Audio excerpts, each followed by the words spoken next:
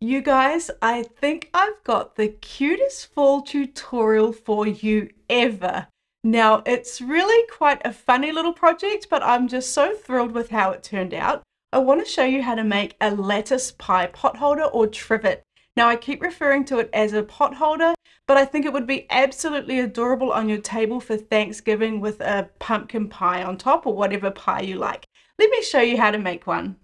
For this project, you're going to need 2 pieces of fabric, and I'll explain to you exactly how to work out what size you need in just a minute. I'm using 12 inches by 12 inches squared. I've got a nice pattern piece for the front of my pie, and the back piece is cream because I think that looks the cutest. It kind of looks like crust. Then I'm using some Insul Bright, which is going to go in between. Now, a lot of people have left comments saying that whenever you use Insul Bright, you should also use a layer of regular batting as well, because it gives you extra protection. So I think if you've got some, that's what you should do. I don't actually have any regular batting at the moment, so I'm just going to stick with how I usually do it. But those are just some comments I've been getting that it works much better with the 2 layers. You're going to need some jumbo rickrack, and you're going to need a couple of packets of bias tape because we need just over 3.5 yards, and a packet is usually only about 3 yards. To get our perfect circle shape, you're going to need a plate to trace around, so find a plate that you're happy with the size. Our pot holder will work out to be almost exactly the same size as the plate. We're not turning it right sides out and losing some of our fabric, so it will actually stay exactly the same size. Then what you need to do is take a tape measure and measure across the diameter. This one here is 10.5 inches, and then we're going to add on 1.5 inches. So that means for me, I've cut my fabric at 12 inches by 12 inches squared, and also my batting. Remembering I'm just using Insul Bright batting, but you might also want to use a layer of regular batting as well. So now what we're going to do is layer our fabrics. So I'm going to have the fabric that I'd like to be the bottom of my pie at the bottom, with the wrong side facing me. Mine's just cream, so there's not a right or wrong side. Then I'm going to put my Insul Bright batting on, and then I'm going to put my pie fabric, well, the fabric that I'd like to be my pie, on the top with the right sides facing me. So we've got a nice little sandwich there, kind of like we're sandwiching a quilt. So I've got all my edges lined up really nicely.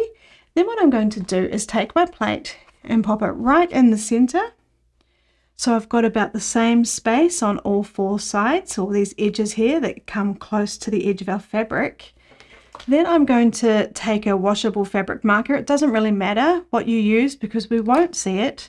And I'm just going to trace around the entire edge of my plate.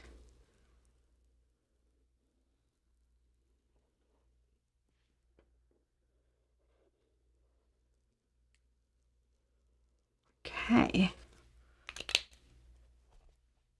There we go. That looks great. So now what we want to do is we want to make sure it is still all smoothed out really nicely.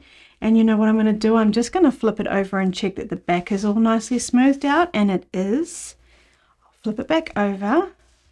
And then what I'm going to do is I'm going to get some pins, and I'm just going to pin it in place, because what we're going to do now is sew around the edge of our circle, not on the circle, but about 1/4 inch around the edge of it, just to keep all the layers in place. So we want to make sure it's all still nicely laid out, nice and smooth. These layers don't need to be perfect, but it does need to be smooth. So when I say these layers don't need to be perfect, I mean this bottom one's peeking out a bit here, but so long as it's within our circle on the back there, that's going to be fine. So just pop in as many pins as you'd like, just to make sure it's staying where it's meant to be. If you'd like to, and if you're a quilter, you might want to use your basting pins so the pins don't stab you when you're trying to sew it. Okay, that's looking pretty good to me. Now what I'm going to do is sew around this edge with a 1/4 inch seam allowance. I did pop in a few extra pins just to help keep it in place. And if you've got basting spray, that would be another option, just to make sure our 3 layers stay in place. So now what I'm going to do is just stitch around the outside edge with about 1/4 inch seam allowance. I'm not worrying about a back stitch, and I've put my stitch length all the way up to my maximum of 6. removing any pins if they're getting in your way. It's kind of looking a bit bunched up there, so I'm going to pull that one out and smooth it out. Now the stitching around the edge doesn't have to be perfect. It's literally just holding our 3 layers in place.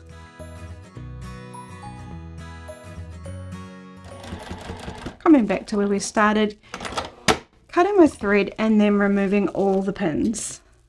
So for the bias tape, we need extra wide double fold, and for all the supplies, I've got them over on my website. I'll put a link in the description below. Now I have given it a press because it sits much nicer and is easier to work with when it is pressed. We need to have 4 columns with our bias tape going across, so what I'm going to do is just do my best guess. We want about the same space in between them. I'm just going to guess, and then we're going to come along and measure it so that it's approximately the same. So just doing our best guess at this point, and we just want to cut it so it's past the stitches at the top and the bottom.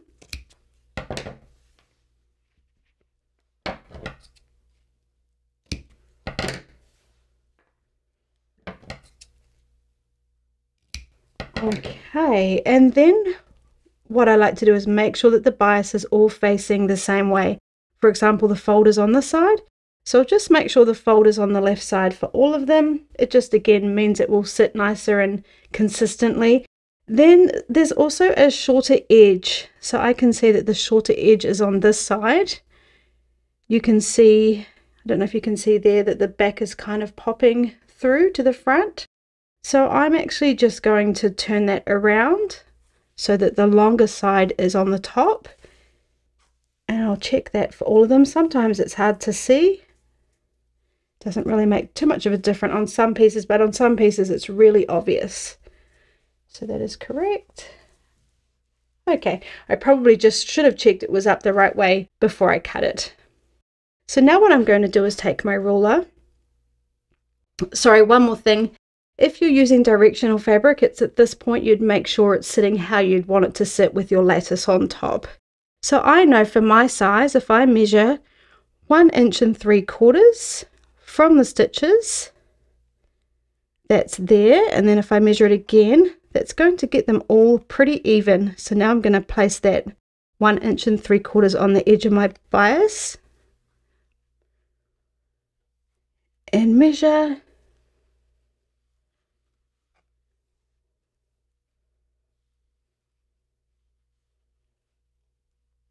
Okay, so that's about right.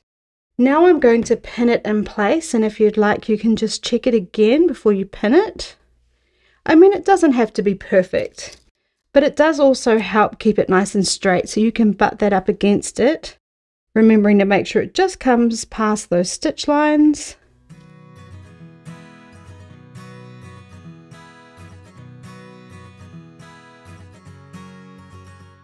And I'm just trying to pin it so that it's staying really nice and flat, because that's how it will be sewn down. So that one's looking really good. Then I'm going to come across again and find my 1 3/4 inches, butt it up against it and pin. Now this is the measurement for my plate, so you would just do your best guess at what measurement is going to work and do that. And the whole reason I didn't pin it the first time I went around was just to check that I did in fact have the right measurement. It looks like it's bending a bit there. It is tricky to get it to sit flat and pin it. The pins kind of tend to want to push it out of shape a bit. And at this point, if you had some of that special double-sided sewing tape, that would be really handy. You could just stick these down. This would be the perfect project for some of that tape. Okay, and then I'm just going to carry on for the remaining pieces. So now I'm going to stitch along both sides. I've got my stitch length set at 3, which is nice and long and decorative. I've got my left compensating foot on, which is a Juki foot that you can get. And what it has is a ledge here that I can butt my bias binding up against, and I'll get perfect stitches all the way down. If you don't have one, then you just stitch at about 1/8 of an inch seam allowance from the edge on both sides. We're not going to worry about a back stitch. Oh, I forgot to say, I'm starting on the side that's folded over. I find you'll get a much nicer, tidier finish if you sew down those double-sided edges first and then do the folded edge on the other side second. Remove your pins as you need to.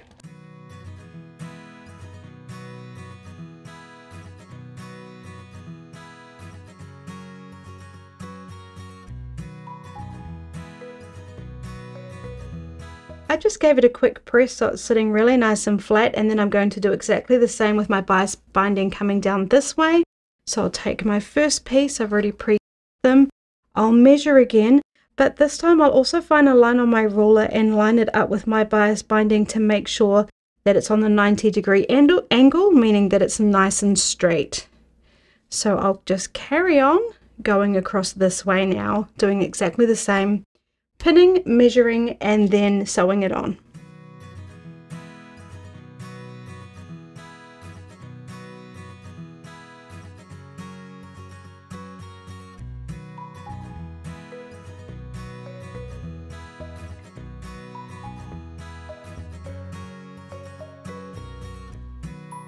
And now what I'm going to do is take my fabric scissors and cut around the edge that I drew with my washable marker at the very beginning. So I'll just take my time and follow that line.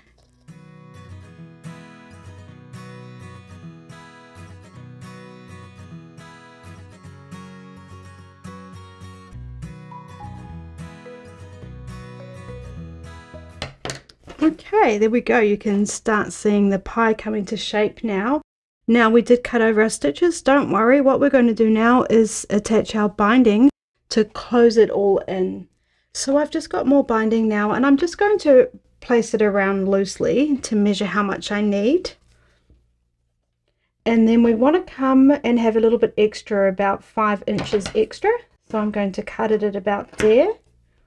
So this is probably about 40 inches if you were measuring it, but depending on your size, you're going to need a different length.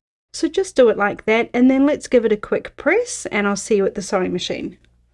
So now we need to work out where we want to be the top for our little loop, and I think it looks nicer on the diagonal to have that at the top rather than these coming across and up and down. So I'm just going to turn mine to the side there, and right here is where I want my top to be. So what I'm going to do is take my my bias tape, which I'm going to use as binding. We're going to open it up, and then we're going to sandwich it so that we've got our pie in between the bias tape there, just like that. And where I want my top to be, I'm just starting a little bit before it, because if that's the very dead center top, I've just started maybe ½ an inch before that. And then what I'm going to do is I'm just going to slowly sew this on and go all around the edge ever so slowly.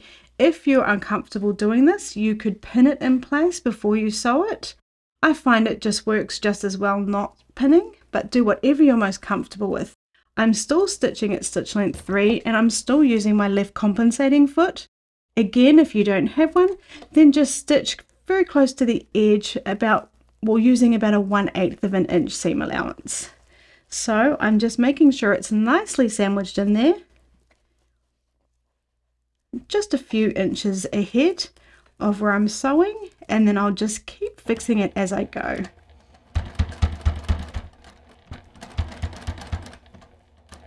So then I'll stop, make sure it's nicely sandwiched, and I can see the edge really pushing up against the fold there. I'll come around a bit, and then I'll check it again, opening it up, pushing it in, and just take your time with this. It's not a race.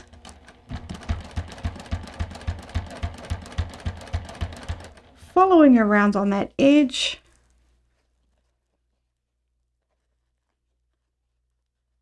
Oh, it can be a little bit fiddly.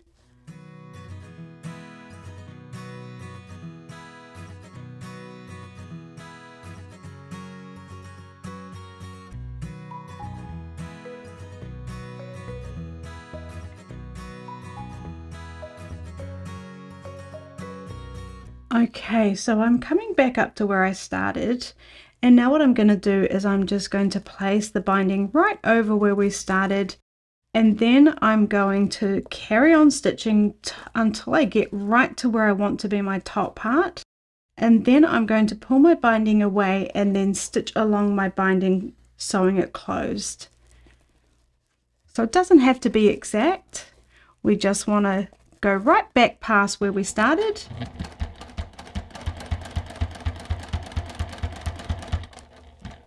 And now I'm coming up to where I want to be my top. I'll just do a few stitches. Now I'm going to just gently pull it to the side and then follow that line right off my little pie here.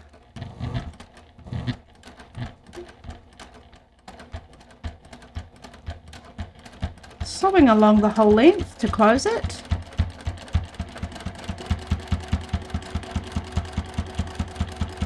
Just coming right off the edge and then cutting my thread. Okay, so now we've enclosed it. It's looking really nice and tidy. Let's sew our rickrack on, and then we'll address this last little bit at the very end. Now we're going to attach our jumbo rickrack. Now I'm using the one from Hobby Lobby, which really is jumbo. I was really happy with how big it is. This one here you can see is Wright's, and I got that one from Joanne, and that's also jumbo rickrack. But I'd say it's about half the size, so just be careful of that. I mean, I'm sure it would be just as cute, but I think this jumbo one is absolutely perfect. So just like before, I'm not going to pin it on, and we also have a lot of layers, so it is getting a bit harder. You could clip it. Now I'm thinking clipping it would probably help, but it is pretty easy just to place it in position and sew it around, and I'll show you how just now. So making sure you've got enough rickrack to go all the way around. I'm actually just using the last little piece from my spool from my samples that I made, and I just left it on the spool and sewed it and cut it exactly where I needed to, so there was no wastage. Now what we're going to do is place it right on the top here, right where we want our top to be, and then we're going to sew it on. And to make sure it's in the middle, I'm just making sure that I'm placing it right on top of my bias binding, and I can see the binding peeking through a little bit at the top there and at the bottom there. So I'm just going to check that it's about that much at the top and at the bottom when I sew it all the way around. So just starting at the beginning there. Now I'm just using my regular foot, and I only have a straight stitch because Juki's, the TL series, only do a straight stitch. But I would do a zigzag now if I had one on my sewing machine. I'm still stitching at stitch length 3, and I'm not going to worry about a back stitch because we're going to come right over the top. And I'm just aiming down the center there. It's the zigzag, so I'm just aiming right down that center.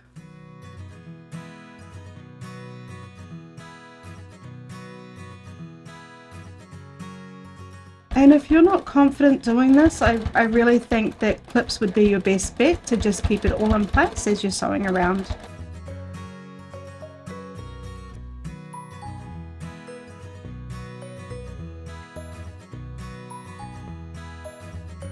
Okay, so we're just coming right up to where we started. I'll just come a little bit past that, and then I'll do a back stitch and then go forward again and then cut my thread. And then what we're going to do is we're just going to cut that excess off. So we're from just past where I stopped stitching, I'm just going to cut it. I'm going to cut that thread as well. And then what I'm going to do is I'm going to take the leftover bias binding that we've just got hanging here, and I'm going to fold it over and then work out how long I'd like my loop to be. And I think that looks about right. You can have yours as long as you want. If you wanted it even longer, you would have made this little bit extra long when we did that step. And then I'm just going to fold it in half, this bottom bit, just fold it over and pop it on top, and check that I'm happy with it, and it's sitting right in the center with there where I wanted it to be, and it's hiding all the rickrack working as well. So when you're happy, you could pin that or clip that in place, but I'm just going to hold it, pop it under, and stitch right over the top, keeping it in place. I'm going through quite a few layers, so you might want to stitch slowly. Then I'll do a back stitch, and I'll just do that a couple more times so it's nice and secure. cut my threads, and there we have it. We've got our cute little, oh, let me cut that thread, sorry. There we have it, our cute little lattice pie pot holder. Now I did give it another press. This is another one that I made with larger strawberries. Isn't it super cute? You can find all sorts of fabric that would work really well for this. I know some people use really realistic fabric with like cherries and pumpkins and what have you, and they look really neat. If you've enjoyed this video, please hit the like button. It really helps me out. And if you're looking for another fall project, I'll put a link up above and you can check out my cute little pumpkin coaster. Thanks so much, and I'll see you in the next video.